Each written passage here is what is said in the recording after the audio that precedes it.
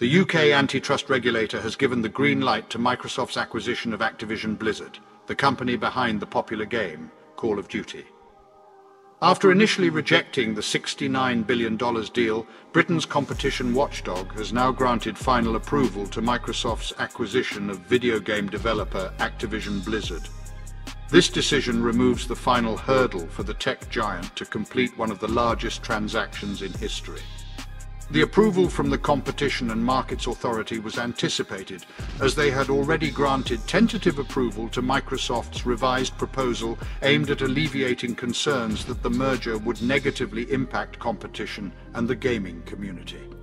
The acquisition of Activision, the creator of the highly acclaimed Call of Duty game franchise by the Xbox manufacturer, marks a resounding triumph in their endeavour to obtain the company.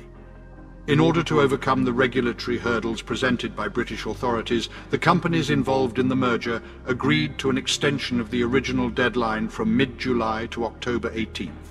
The approval of the merger not only allows the companies to move forward, but also exempts Microsoft from paying a $4.5 billion penalty to Activision in the event that the merger does not come to fruition.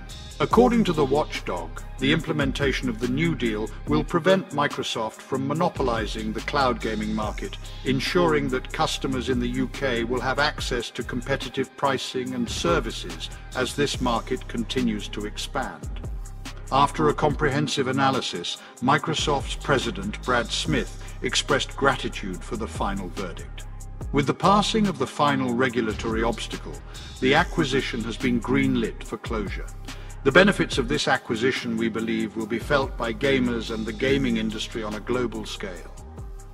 These were the words of the individual in charge. The announcement was met with approval by Activision CEO Bobby Kotick, who expressed his enthusiasm, stating, "We eagerly anticipate integrating with the Xbox team.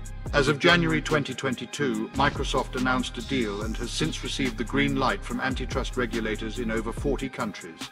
Notably, the 27-member European Union gave its approval on the condition that users and cloud gaming services can stream Microsoft's games for a decade without paying any royalties. The agreement encountered opposition from regulatory bodies in both the United States and the United Kingdom. These regulators expressed concern that the agreement would hinder competition within the video game industry.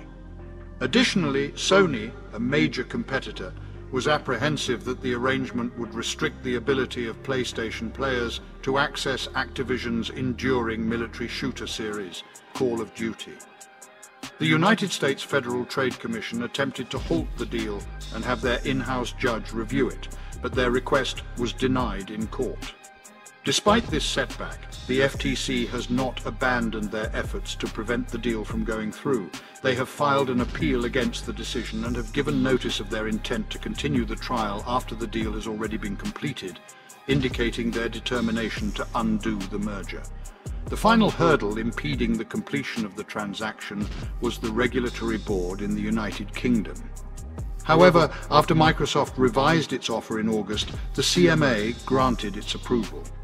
In light of the revised agreement, Microsoft will divest its cloud streaming privileges for all upcoming and pre-existing Activision video games in the next 15 years, but only for regions outside the European Union and 3 other European nations. These rights will be transferred to game development company Ubisoft Entertainment, headquartered in France. In April, British regulators had initially barred the transaction due to worries that Microsoft might withhold Activision titles from the growing cloud gaming industry, which allows gamers to bypass the purchase of expensive consoles and instead stream games to their tablets or smartphones. In an unusual turn of events, the UK regulatory body made the decision to postpone their final verdict, citing a desire to reassess the situation. Additionally, they agreed to halt the appeals process at the request of Microsoft. The approval of the EU was one of the factors that played a role, which was granted to Microsoft after they promised to automatically grant royalty-free licenses to cloud gaming platforms for Activision titles. Additionally, according to court documents, the regulatory body stated that it needed to consider another material change of circumstance.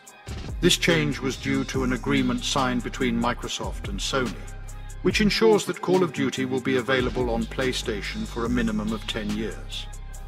To support our channel's growth and ensure broader awareness, kindly hit the like and subscribe buttons. This will help us reach more individuals and disseminate valuable information. Thank you in advance.